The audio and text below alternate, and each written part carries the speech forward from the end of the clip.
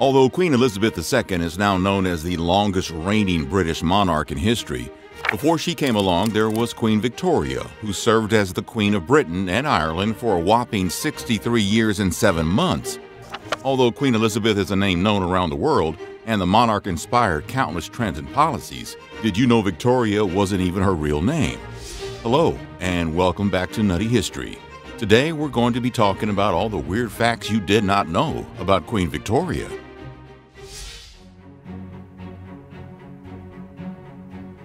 Her Royal Highness was born Alexandrina Victoria, which was an homage to her godfather, Tsar Alexander I.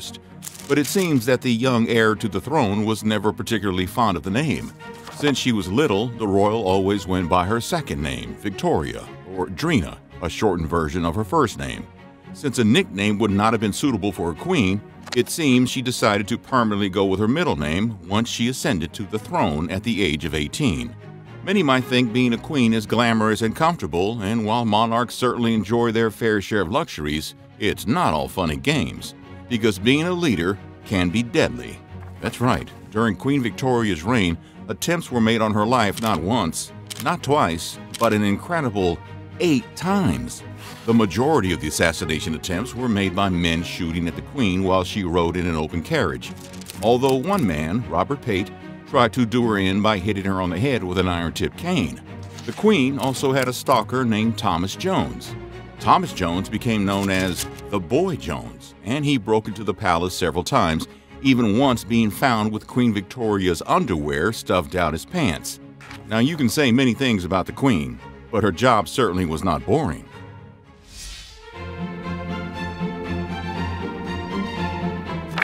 While Queen Victoria's legacy is enormous, the woman herself was not. The monarch stood at a not-so-terrifying 4'11" tall, making her towering presence only possible through her attitude and choice of costumes. Speaking of costumes, did you know that Queen Victoria's wedding gown changed weddings forever? But before we get to that, let's talk a little bit about what got her to the altar.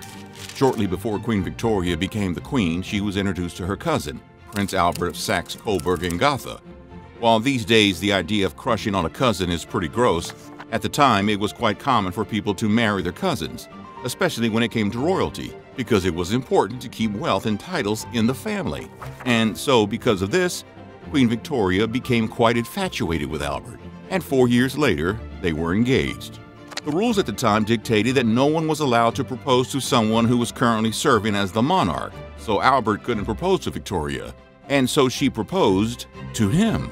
The two were said to have loved each other fiercely and ended up in a blissful 21-year marriage until Albert's death. But let's get back to that wedding dress.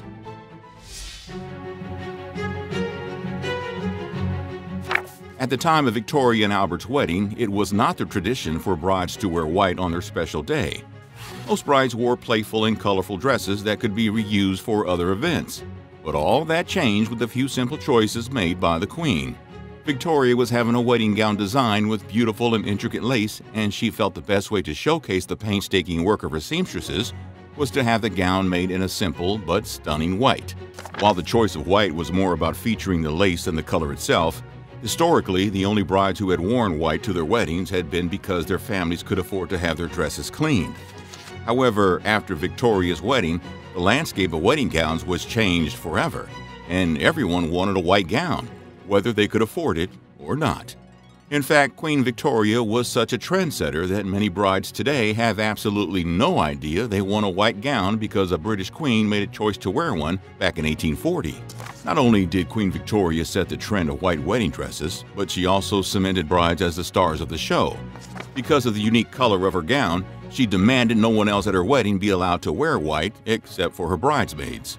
She's also purported to have ordered her wedding dress designed to be destroyed, so that no one could replicate her dress for their own wedding.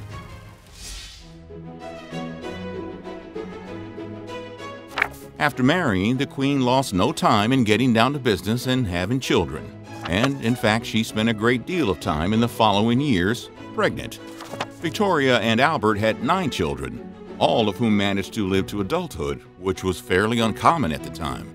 Although the Queen had many children, it does not appear she was a great fan of everything that went along with motherhood. The Queen hated being pregnant and claimed that she felt like a dog or a cow. While she disliked the feeling of being pregnant, she also hated the fact that the condition took away from her royal duties. The Queen was very politically active and enjoyed her role as monarch, but was forced to hand some royal duties over to Albert during some stages of her pregnancy. Given that she was pregnant 9 times during her marriage, you can bet that this happened fairly frequently. Victoria also refused to breastfeed any of her children. She believed it to be too vulgar and animal-like. While the Queen did not enjoy pregnancy and likely suffered from postpartum depression, she still loved her children and she wished the best for them. That's why it seems all the more cruel that she was unknowingly passing on a deadly disease to them and her other descendants.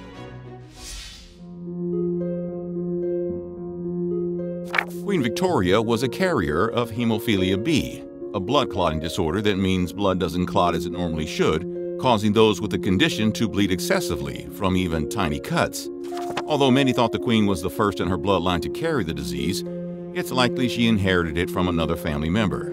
However, given the multitude of children she had, she certainly was responsible for its long persistence in the royal family. The Queen passed on the disease to 3 of her children, and one of them, Leopold, succumbed to the disease at the age of 30 after hemorrhaging badly after a fall. The condition caused quite a stir within the public and was concealed for many years. The reason? Because Queen Victoria was the most prominent person to be affiliated with the disease at the time, and many members of the German, Russian, and Spanish ruling families were also cursed with the condition. Hemophilia became known as the royal disease. Of course, this was because so many royals were marrying their cousins from other royal lines.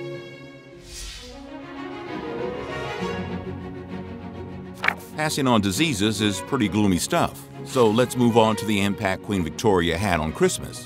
That's right, Vicky, as she was affectionately known, was also a Christmas trendsetter. Although decorating trees during the Christian holiday was not a new idea, the tradition wasn't widespread in Britain just yet. However, Victoria and Albert were big fans of the holiday, and given that Queen Victoria had German roots, a culture that was already known for Christmas trees, the royal couple were eager to share their love of Christmas trees with the country and the world. Victoria and Albert filled Windsor Castle with an enormous Christmas tree. They sent trees to schools and barracks and even released an engraving that featured the royal family decorating a tree. Before long, Christmas trees became a staple in homes across Europe and America, and it is likely we should thank Queen Victoria for setting the trend. While Victoria and Albert seemingly had a gentle and loving relationship, it wasn't to last. Albert had never had a particularly robust immune system, and his health steadily deteriorated throughout his relationship with Victoria. In 1861, he developed typhoid fever, and he eventually died from the illness shortly before Christmas of that year.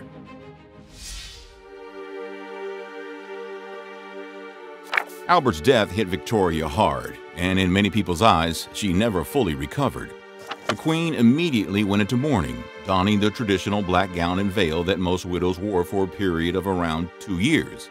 Victoria was never one to follow tradition, however, and instead of mourning Albert for 2 years, Victoria mourned Albert for the rest of her life. After Albert's death, the Queen was never seen in regular clothes again.